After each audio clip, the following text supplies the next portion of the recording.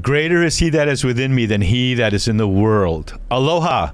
This is Bear Woznick. This is the Bear Woznick Adventure. And today we're going to talk about the fact that Satan has already been defeated and give glory to Jesus Christ. We're going to have a wonderful conversation with Exorcist for the Archdiocese of Indianapolis, Father Vincent Lampert. We'll be right back with more of the Bear Woznick Adventure. Welcome to the Bear Woznick Adventure. Kickstart that engine and roll thunder with the pack. Explore the grittiness of manly spirituality. Gain traction in the virtues. Soup up your spiritual engine by turning adversity into adventure. Now here's Bear Woznick. Let's ride.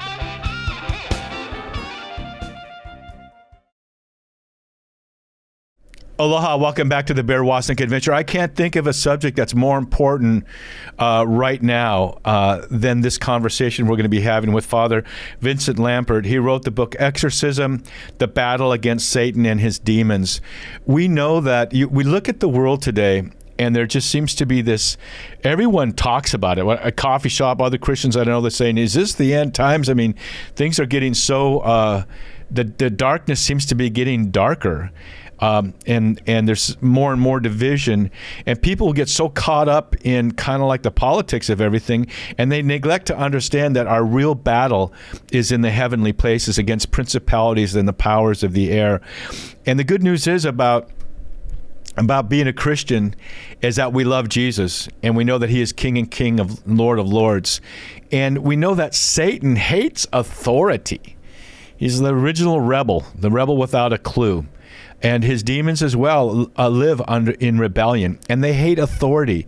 That's why, as Catholics, it gives us such great sense of strength and power and confidence, because this is the church that God established. This is the apostolic succession exists within the Catholic Church. And so when we're in right relationship with the church and the teachings of the church and the authorities, the bishops and our pastor in the church, there's great protection there, and also great victory over any demonic attacks. And so we thought this would be a real important conversation to have with Father Vincent Lampert. I know personally that I know probably most of us can say to some degree or another we've sensed the work of the enemy in our lives or others' lives, and we want to have more clarity about it.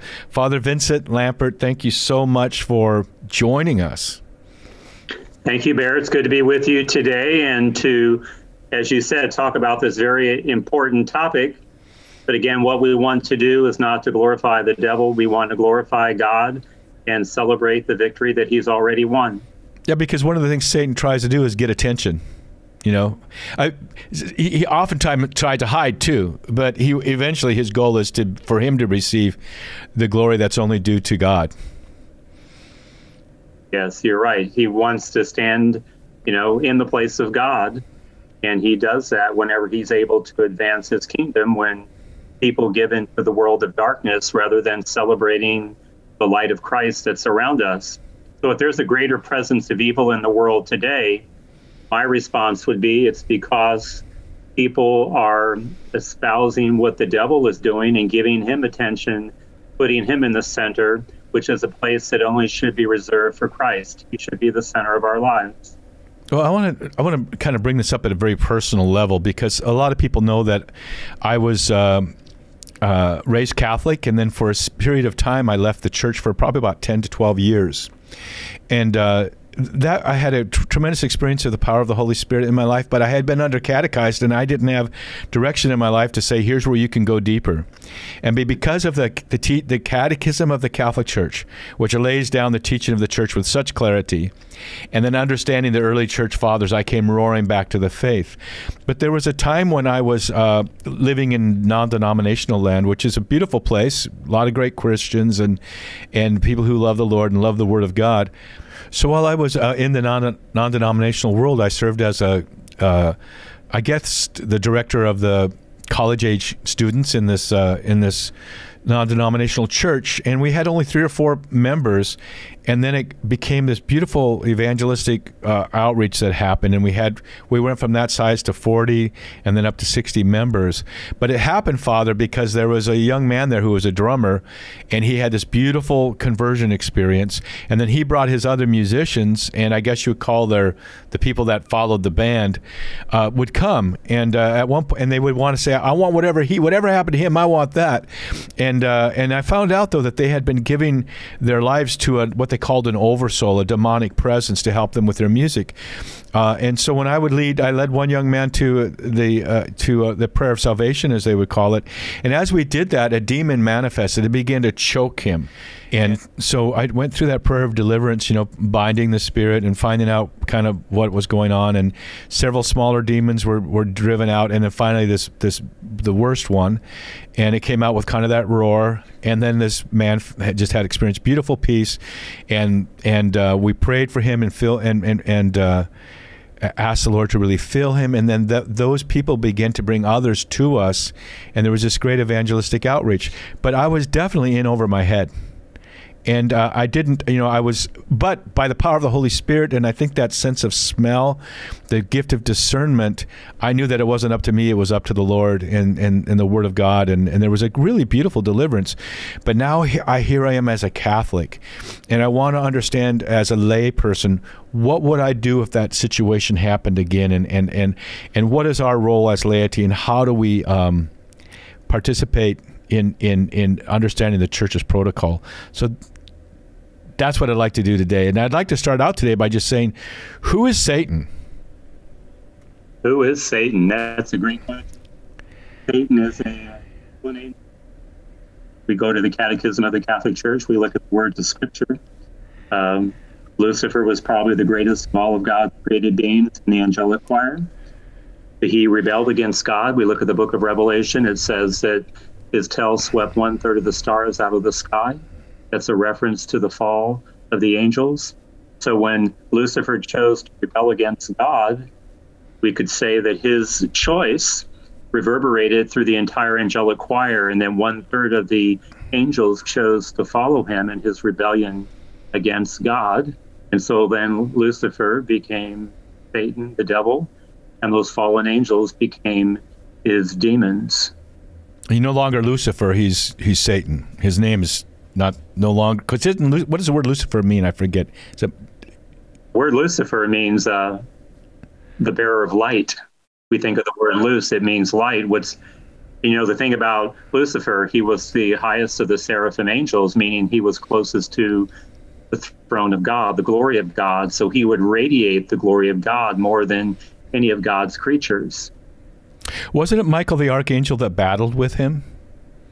Yes, because the name Michael means who is like God. So he's the one, when Lucifer was rebelling against God, he was the one that stepped in like, who is like God? Meaning, how dare you, how dare you try to compare yourself and take the place of God? And Michael, in the 9 choirs of angels, he would be the second rung from the bottom, right? He's an archangel, but so God used Michael the archangel to kick his butt, right? Kick him out. And of course we look exactly. at the beautiful Virgin Mother, who too by her caveat, this little maiden, and so when Satan fell or rebelled, he didn't fall, he rebelled, and then and then Jesus said that he is the father of lies. And within him, without being tempted by anyone or anything, he said, I'm going to rebel. And 1/3 of the angels. Aquinas said that when the angels made a decision like that, that's a permanent thing. They can't repent, or nor would they want to, probably. Can Satan and the demons be saved? And the answer is no, and it's based on their angelic natures. So when God created angels, we could say that they received infused knowledge. They were already in the presence of all that they could know. Certainly they don't know the future, but they could see every possible consequence of their actions. So even when before the rebellion against God, Lucifer could see the fact that eternal damnation would be his fate. And yet, even with that knowledge, he chose to rebel against God anyway. And so the human person, we're capable of conversion. we can grow in our love and understanding of God. But for angelic creatures, good and fallen, that would not be the case. A good example might be, metal, when it's heated up, you can mold it and shape it into whatever you want. But then once it's cooled down, it's solidified, and it is what it is. And so for angels that rebelled against God, they are now what they are. Someone even asked me recently, is it still possible for angels to rebel against God? And the answer would be no. The judgment at the angelic world has taken place already. Satan would know that the human person, which is God's greatest creation, because the human person is created in the image and likeness of God, we still have the possibility of eternal life. And he wants us to reject God the same way that he has, because that misery loves company. That's why then Satan and his demons afflict human persons. They would want us to rebel against God as well. We're talking with Father Vincent Lampert. He's an author. He's the exorcist for the Archdiocese of Indianapolis, and his new book is Exorcism, The Battle Against Satan and His Demons. We'll be right back to hear about Christ's great victory. This is the Bear Woznick Adventure. Hey, man.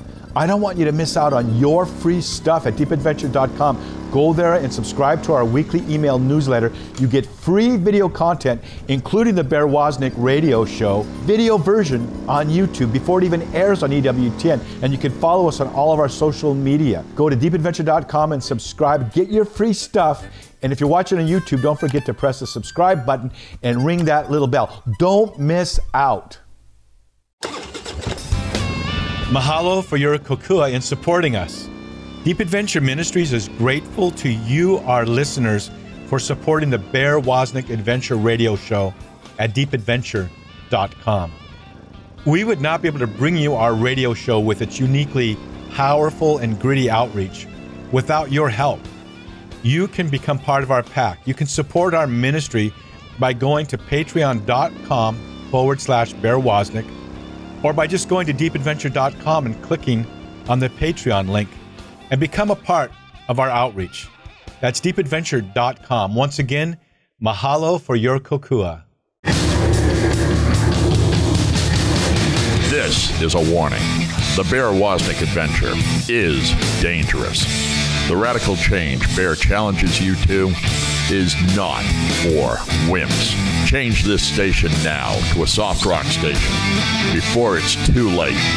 You've been warned. Now, here is Bear Woznick.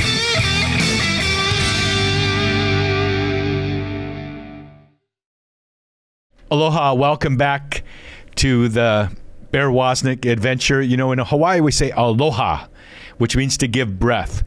And one of the most powerful instruments in deliverance is when the priest, under the authority of the Catholic Church, breathes over the person who is seeking deliverance from demonic oppression. And we just by the breath of God, or as Jesus says, the finger of God. If I deliver you by the finger of God, you know, God is all powerful. Satan is not like the kind of opposite of God. He's just a created being, and God is all powerful. And if any of you here are suffering from some sort of demonic oppression, listen, we're going to be talking with Father about understanding more the spiritual battle and how we are victorious in that. Father Vincent Lampert, the author of Exorcism, The Battle Against Satan and His Demons. Father, we talked about how Lucifer rebelled, and a third of the angels rebelled with him. That's what a demon is, a rebellious being. There are Thomas Aquinas, and in your book you talk about the difference between morning knowledge and evening knowledge. And I thought that's very interesting. I have a lot of friends who, not a lot, but several who have done Ouija boards, or go actually to psychics. They're Catholics and they go to psychics, or they dabble in astrology and things like that. And sometimes what they get there comes out to be true, but it's based on a lie. It's based on the demon having some limited knowledge, and then perhaps saying this is going to happen, and then demonic influence even going around and trying to make that happen. It's totally different with going to the Lord to discern and to know God's will for your life. What is the difference? Isn't it Aquinas has said in your book that's the difference between morning knowledge and evening knowledge? I think it was so erudite. Mm-hmm. Yes, so when God created the angelic world, Aquinas said that he gave them evening knowledge, which is the knowledge of things in the natural order. That's why one of the signs of demonic possession is that when the demon manifests, it could speak a language otherwise unknown to the individual. So the demon doesn't have to go and study another language. It can just call it up, if you will. But when God gave the angels evening knowledge, he then gave them a choice using their free will. Will they now accept things according to God's plan, God's will for them? And then we could say that that is the morning knowledge. So evening knowledge is knowledge of things in the natural order. Morning knowledge is things according to God's will. If you think about the story of creation, evening came and morning followed, and then it was the new day. So the angelic world only became perfected when they took the evening knowledge, again, the knowledge of things in the natural order, and then united their wills to God in the supernatural order, you could say, and then they became perfected creatures. Those who rejected God's will, so Lucifer and we would say his demons, are now imperfect creatures.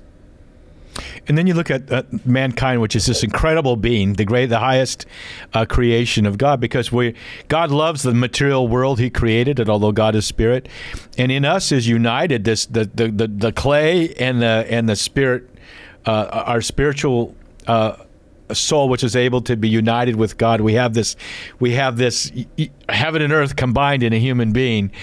But isn't it interesting that in Genesis, God would come and speak to them in the cool of the day, in the evening, in the dusk. And so mankind at that time had some knowledge, but not full morning knowledge, would you say? Or where were they in the time of original innocence? I would say they were at that place where they're now taking the gift of life that God had given him, his breath, if you will, because, breath is synonymous with life. Again, you talked about, you think of Jesus breathing on his disciples, giving them the Holy Spirit. Part of the ritual of exorcism is breathing on the face of the person who's manifesting. Again, invoking the Holy Spirit, because wherever the Holy Spirit is present, an unclean spirit cannot remain. So there in the Genesis account of creation, we could say that the human person was living in complete harmony with God in his creation. But then the interesting thing, and you alluded to this earlier, Bear, Lucifer's sin originated from within himself. It was his own. But for humanity, it wasn't something interior, it was exterior.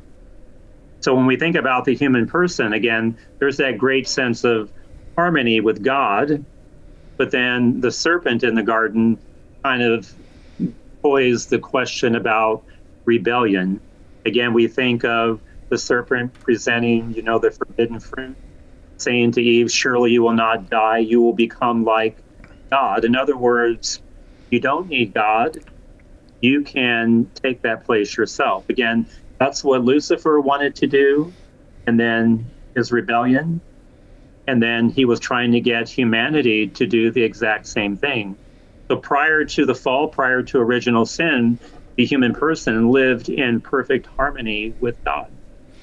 And we see that today, don't we, Father? We see that today in the world. The biggest problem with the world today is everybody sees themselves as being their own God. Yeah, I say that people live by three guiding principles today, or at least a lot of them do. You may do whatever you wish. Nobody has the right to command you, and you're the God of yourself. So in that sense, we want free reign to do whatever we want. We don't want any limitations, no restrictions. And then again, we want to take the place of God. It was St. John Paul II who talked about freedom doesn't mean that we get to do whatever we want to do. That freedom in the true sense of the word means to be obedient to God. So when we are obedient to God who created us, That's freedom in the true sense of the word. When we start believing that freedom means we can do whatever we want, then we end up becoming slaves to our own passions and desires. And we can even look back at Adam and Eve. When were they truly free? And the answer is when they were obedient to God and lived according to his plan. But when they chose to rebel against God is when the bottom fell out. Yeah, freedom, that sort of freedom isn't liberty at all. Eventually you become bound up. People say, I remember once someone came up to me and said, introduced me to his wife. This is Bear. He's that guy I told you about. He really follows his passions. And I said, no, I don't. He goes, yeah, you're that guy. You do all this stuff. You jump out of airplanes. You do all this kind of... You really follow your passions? And I go, no, I don't. And then a third time he said that to me, and I said, no. What I want to do is delight myself in the Lord and abandon myself to God's will. And in that, there's a lot of liberty. So he sees there's a difference between passion and desire. Desire is that upward. The word desire, I think, means look to the sky. And I have a desire to know the Lord and to serve God. And you may see me having these different adventures, but it's not that I'm following my passions. I'm not being compelled or propelled or driven by passion. I'm being drawn and led by the Holy Spirit. I think it'd be good to kind of take a little, begin, we're going to have to take 2 segments to do this. But here's an interesting thing in your book that I really liked. Because I remember being involved in a deliverance situation, and we weren't going to get it done that day. And we just bound... and I'm not saying that laity should do this because now I know a better way, but we were able to just bind the enemy and then go and have coffee, and come back another day. And I think in the book you mentioned someone who had gone through, a priest had gone through a deliverance situation. Maybe it was you, I forget. And they said, well, what did you do after that? When the demon was screaming and yelling at you, what did you do after that? And you said something like, go to Dairy Queen. That was me. That was after working with somebody for over a year. And once the demon was cast out, somebody asked me, well, what did you do afterwards? As a priest, did you go celebrate Mass? Did you pray the rosary? Did you, what did you do? I said, I went to Dairy Queen and had a chocolate shake. And you said if the people, there was a long line, if they had known what you had just been through, they would have all left and said, yeah, you just do whatever you want. You can get to the front of the line. You get, they would have been like, watch out. I would have been like Moses parting the Red Sea because they would have gotten out of the way if they knew where I had just come from. But the point of that is, life goes on. The devil may try to present himself as something greater than he is, but he's already been defeated. We could even say that in an exorcism, what the church does is throw into the face of the devil and his demons that which they have rejected. The very basic components of our Christian faith, which is a relationship with God. And so, whether it's blessing the person with holy water, reminding us of baptism, showing the crucifix, you name it. I mean, I think it's so cool about being Catholic is that Satan hates authority. You can bless someone with water and it won't have any effect on them. But when you bless them with holy water, which really represents the authority of the church and the anointing of the Lord, they shriek. Like when you walk in my house, there's a crucifix above that door that's been blessed.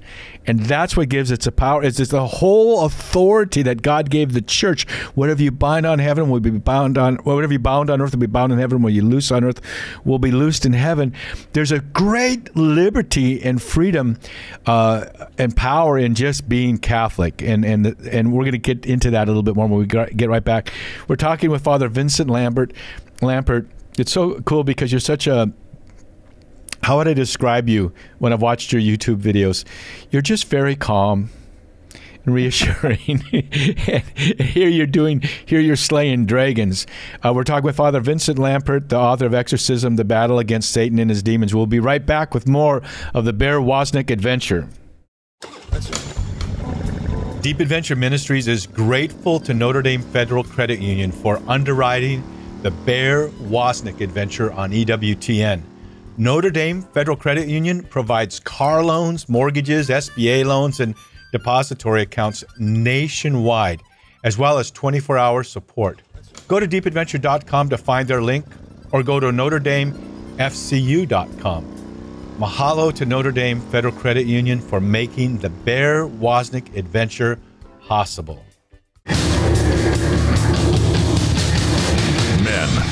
Yes, we mean you.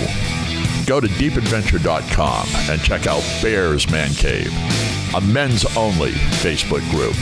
Join the pack with other men as they challenge and inspire one another to manly virtue. Plus, you can dialogue with us in our regular video chat meetups. Plus, get your exclusive content. Join at deepadventure.com. That's deepadventure.com.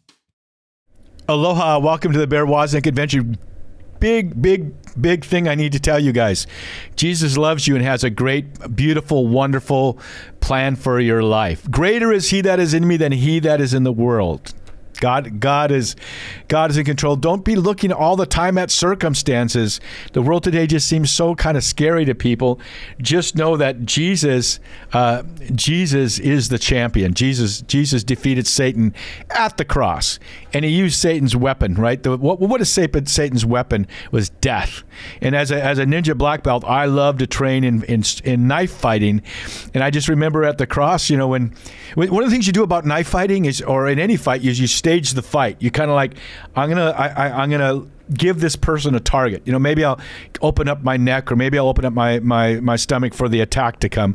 But the good news about being in a knife fight is you know where the attack's going to come from, probably the knife, and you know that you can kind of stage it, give him a target.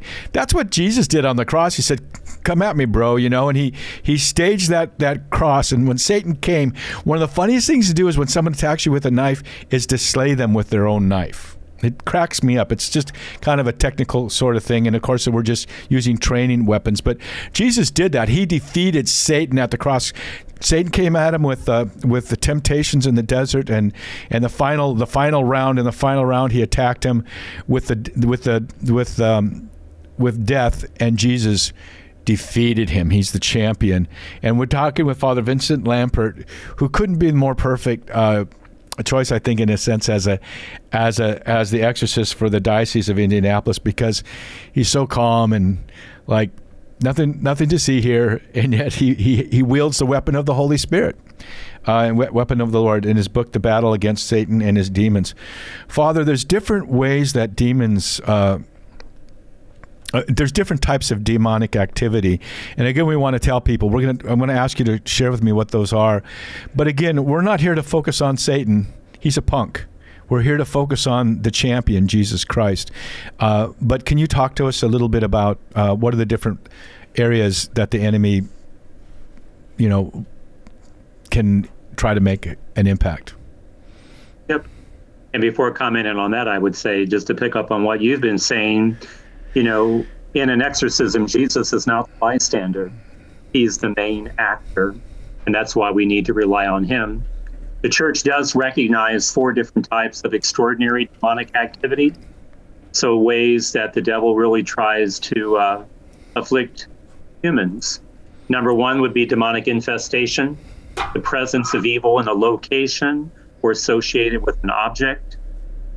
We can think of demonic vexation, which are physical attacks. Somebody might be getting marks on their bodies, bruises or bites or scrapes, incisions of letters that appear on the body for a period of time and then subside. There's demonic obsession, which are mental attacks.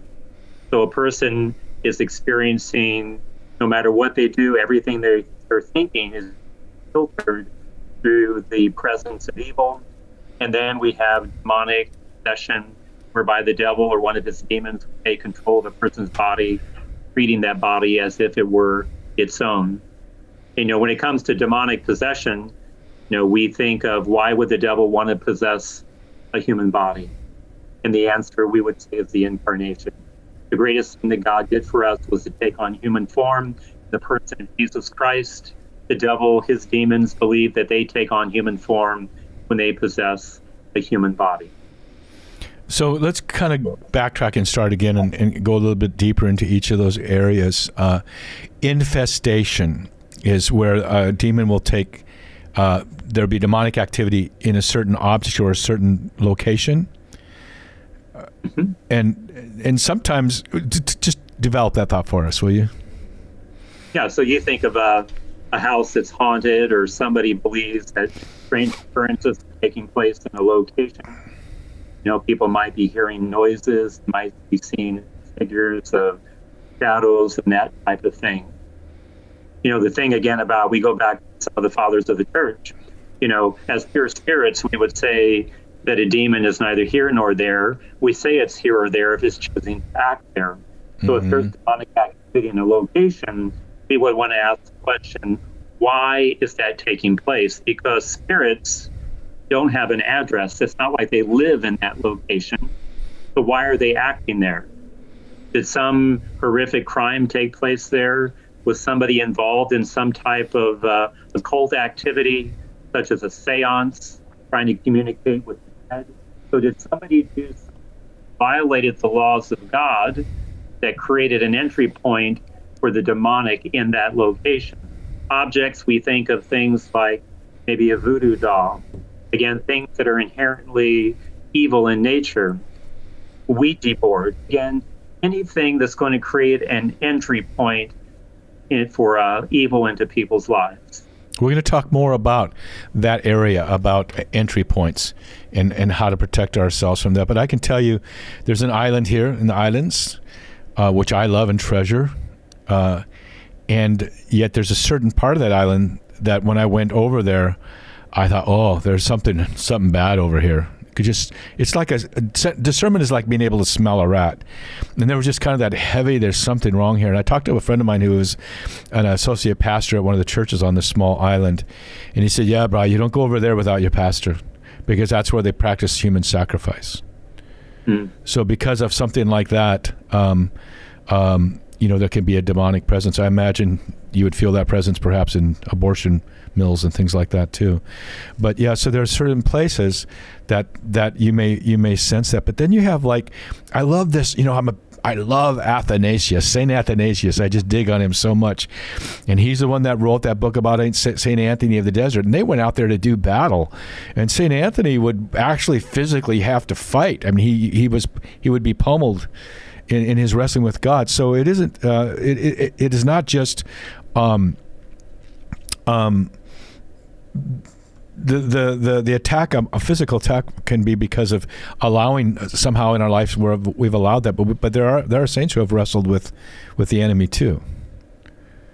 Yes, and there I would call that demonic oppression. So oppression and vexation are both physical attacks. Vexation would mean that somebody did something to violate God's law, if you will, that brought that about. To me, demonic oppression is a gift from God. God allows one to be afflicted by the evil one as an opportunity for that person to show their fidelity to God. Many great examples. We think of Job out of the Old Testament.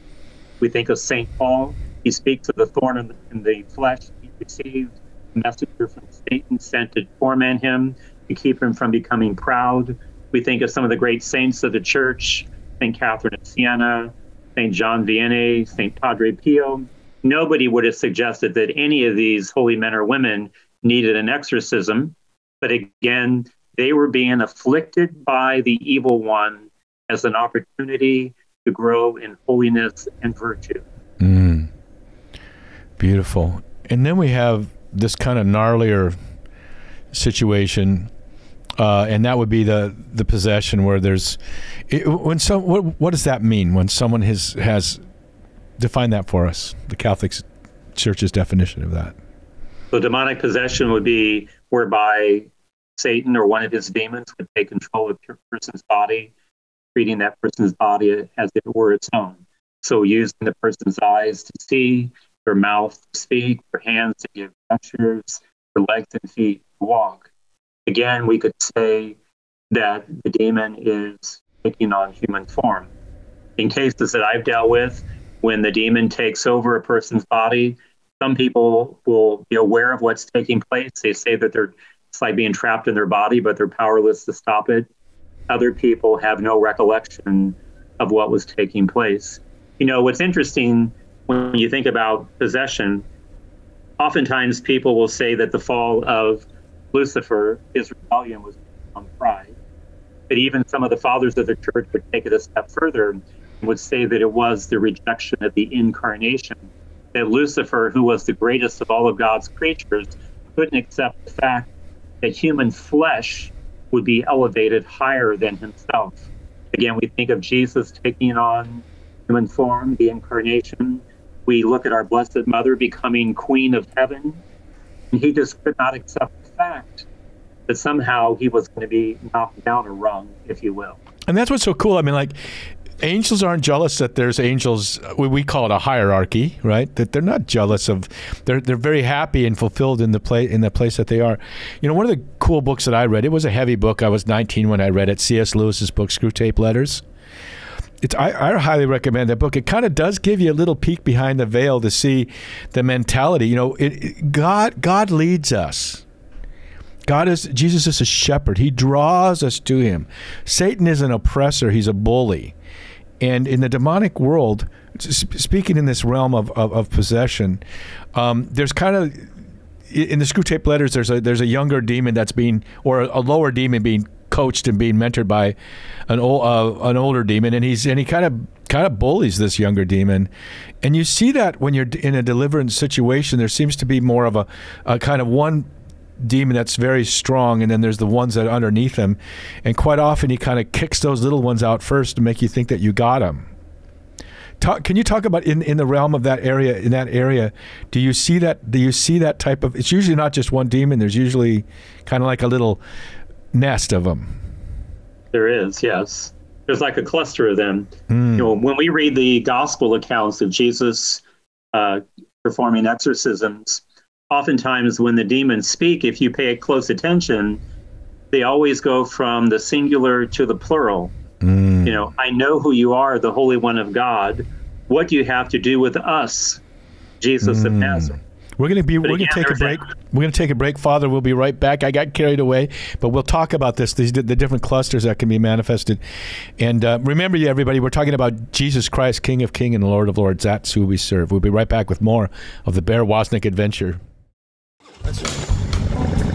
Hey, man, I don't want you to miss out on your free stuff at deepadventure.com. Go there and subscribe to our weekly email newsletter. You get free video content, including the Bear Woznick radio show, video version on YouTube before it even airs on EWTN. And you can follow us on all of our social media. Go to deepadventure.com and subscribe. Get your free stuff.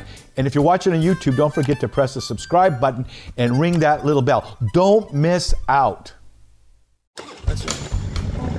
Deep Adventure Ministries is grateful to Notre Dame Federal Credit Union for underwriting the Bear Woznick adventure on EWTN. Notre Dame Federal Credit Union provides car loans, mortgages, SBA loans, and depository accounts nationwide, as well as 24-hour support. Go to deepadventure.com to find their link, or go to NotreDameFCU.com. Mahalo to Notre Dame Federal Credit Union for making the Bear Woznick adventure possible.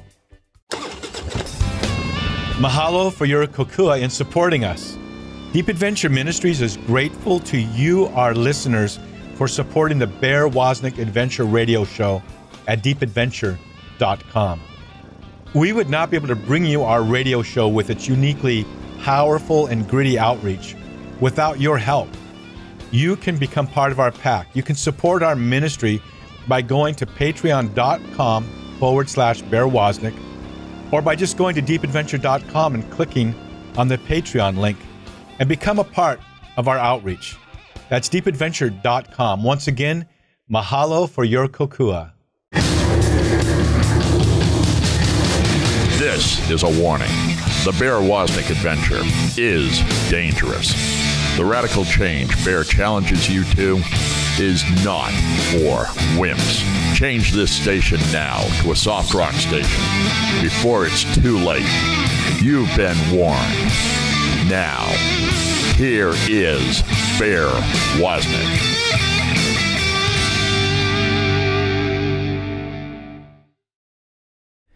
Who have high in heaven but thee, O God, and there's none on this earth I desire beside thee. My flesh and my heart failed, but you are the strength of my life and my inheritance forever. We're talking with Father Vincent Lampert. He's the exorcist for the Archdiocese of Indianapolis. Really recommend reading his book. I think every Catholic should understand this area of battle, exorcism, the battle against Satan and his demons. So we're talking about how when someone's experiencing possession, there may be a cluster or different clusters under different hierarchy, different areas. I want to talk about that, and then maybe we can get to the point where we talk about how does this happen? How does someone find themselves in this situation? If we don't get this all done, we'll do it in a second interview later on. But can you tell me more about, in that deliverance situation, what is it that you mean by when you say you'll encounter a cluster of demons? So when somebody's possessed, usually it's not a case of one demon, but of multiple demons. And usually there's a higher ranking demon. So when the angels fell, they fell from all different 9 choirs. So just as much as we say there's a hierarchy in the angelic world, there is a hierarchy within the demonic world. And we shouldn't think that it's some type of a fraternity. There's no collegiality amongst the demons. They hate each other just as much as they hate us. But oftentimes when somebody is possessed, again, within the cluster, there's a higher ranking demon. And the demons from a lower ranking are always the first to be cast out, if you will. It's almost like they cannot resist the power and the authority. The resistance isn't that great. But one that's of a higher ranking does tend to be more persistent. So I did an exorcism one time where 7 demons named themselves in this particular person. 6 of the demons were quick to go. But the one demon, so the more dominant demon, told me it did not have to leave because it had been invited in. And it identified itself as the demon Leviathan. Again, a demon mentioned within the Bible. And the demon told me it did not have to leave because it had been invited in. And we've been discussing how demons are very authoritative. They respect authority. And so this one said that it had been invited in. So it was using that authority to claim the life of this person as its own. But there is this holy of holies within us, this sacred part of us, of our will and our intellect that you talk about in your book, where that there is that element within that person who maybe did invite him in, but he has the free choice now to tell him to leave too by his faith in Jesus Christ. So because someone did that once, as they did in the case of these musicians I talked about, it doesn't mean... I've noticed, Father, in situations that's almost like a cattle prod. When something happens and you say the name of Jesus Christ and you command them in the name of Jesus, it's like, ouch! There's like this manifestation. But I think it's almost like the bigger, more hierarchical demon kind of says, you go.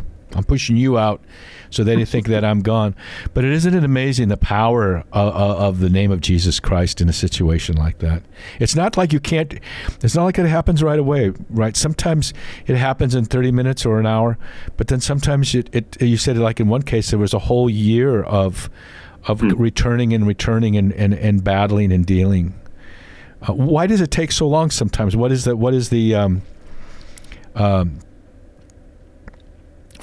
Jesus said there's some that only come out by fasting and praying. It's a battle. I would say fortitude. God always determines the timing. So God always does things according to his greater purpose that perhaps we don't yet fully understand. But it goes back to, again, that Jesus is the true exorcist. He's not the bystander. He is the main actor, and he's acting through his ministers. And so God will determine the point of complete liberation for the individual. But even with that said, every time somebody is prayed for or prayed over, it does bring some benefit and relief, even if at that moment it doesn't bring total liberation. But again, God is always in charge, and things are being played out according to his greater purposes that we may not fully understand. Well, you had mentioned to us that we can come back and have a second time with you, which I think we really want to do, because we don't want it. Just like we said, it can take longer maybe in the process too, and we still have some more time. But I don't want to feel rushed to cover this important topic. But so I'd like to take a little lift off some of this area for a moment And I'd like for you to talk to parents about their authority. You know, this is the year of St. Joseph, the terror of demons. How do parents take authority in their own household? You know, blessing their home, or what do we do as far as just the avenues of access that the enemy has through iPhones or through what would you advise parents now in form of, because Satan, you as a parent and especially as a father, you have an authority over the enemy. And Joseph, terror of demons, the father of Jesus, the earthly father of Jesus. Can you talk to parents and men in particular? And I would begin by saying, you know, if a priest takes his priesthood seriously, so will the devil. Now let's take that a step further. If a father takes his role within the family seriously, so will the devil. You know, I think there's a danger today where maybe many parents, including fathers, rather than wanting to be that source of authority within the home, oftentimes maybe just want to be their child's friend. And again, it's important for parents to have good relationships with their children. But again, that sense of authority is so important. So men need to be grounded in their faith. They need to have their own relationship with Jesus Christ. They need to be in love with him, and they need to share that within their families. And then if fathers are doing that, you know, by watching, you know, what programs are our children watching on TV, what are they doing with all their, you know, IT gadgets, what's coming into the home. You look at the world in which we live today. I mean, pornography is a great scourge on society today, and it's coming into homes through a lot of technology that children are looking at. So fathers could take control by making sure that they know what their children are watching, what they're looking at, what types of books that they're reading. You know, there's a lot of literature today that glamorizes evil, and the danger is that it creates a fascination with the devil. Yeah, the whole wizard and witches type books that are just like the most popular books there are for young children and for even adults. What about the thing? School. I think one of the biggest things is what are they learning in school is so opposite of the teaching of God that many parents are having to make the decision that we're going to homeschool or we're going to make the sacrifice and make sure our children get to a good, Christian school, Catholic school, because what they're learning in the home is undermined by two things: the brainwashing at school and the peer pressure they get from their friends. Yeah, I think faith is really looked down upon. If you're a person of faith today, people almost laugh at you. Or if you still believe in God, people kind of look down upon you. But they're quicker to believe in Satan, aren't they? But wizards and demons and all that stuff. Oh yeah, but God, no. I think there's an old song out there somewhere that goes, "I know there ain't no heaven, but I pray there ain't no hell." Yeah, right. There is that fascination that people have with the devil, and I tell people, even in the world of exorcism, my focus is not on what the devil is doing. My focus is always on, the power of God and what he wants to do in our lives, and trying to help people connect with him. So again, we look at the year of St. Joseph, a great fatherly figure, one who, used his authority in the right way. And I believe that if fathers do that today, then we can overcome anything that comes our way. Faith in God leads us in one direction. The lack of faith will lead us in another. If the devil is having the upper hand today, then I would say it's because we do not know our faith. The interesting thing about children, they will expect their mothers to be spiritual. But when fathers choose to be spiritual, it speaks volumes to their children. And so if fathers are making the priority to go to Mass, pray, to be men of God, then that's going to have a great impact on what role God will have in the lives of these children and what type of relationship that would be. If they wake up in the morning and they see their dad, like I have a prayer chair. That's the chair I read, pursue, to go deeper in my faith and where I have my morning prayer. That's what that chair is for. And when kids wake up in the morning and they see, oh, their dad's been praying, or the dad saying, let's get ready for mass, which is always a nightmare for me. I had to take my kids. I'd throw them in the jacuzzi at the pool outside and bubble up the jacuzzi with shampoo, and then my sons, and then throw them into their clothes almost still wet and say, it was so hard to hustle 4 kids to church, but you do it, So we're talking with Father Vincent Lampert, and I know you said the main priority is to lift up Jesus Christ. And then second, I think you said, was Dairy Queen. I'm not sure if I picked that up, but to keep this all natural and comfortable and realize that Jesus is the exorcist. Jesus is in control. Father, can we invite you back to talk more about this, about how this type of thing kind of gets started in someone, and more about the protocols in the church and how you take care of this situation if you see this sort of thing happening? Yes, I'd absolutely would welcome the opportunity to come back. Some exorcists are publicly known. Some choose to remain anonymous.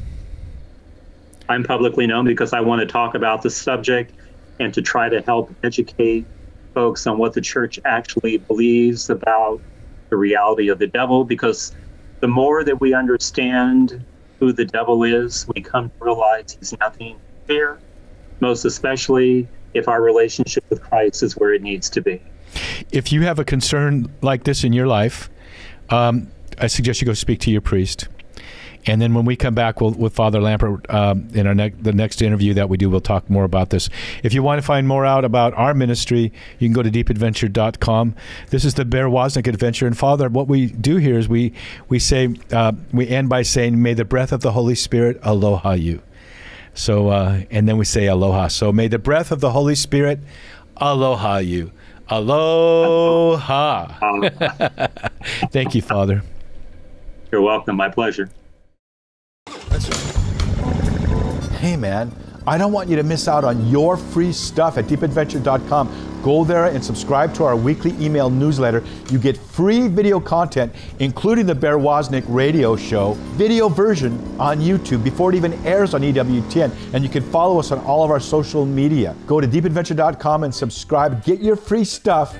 And if you're watching on YouTube, don't forget to press the subscribe button and ring that little bell. Don't miss out.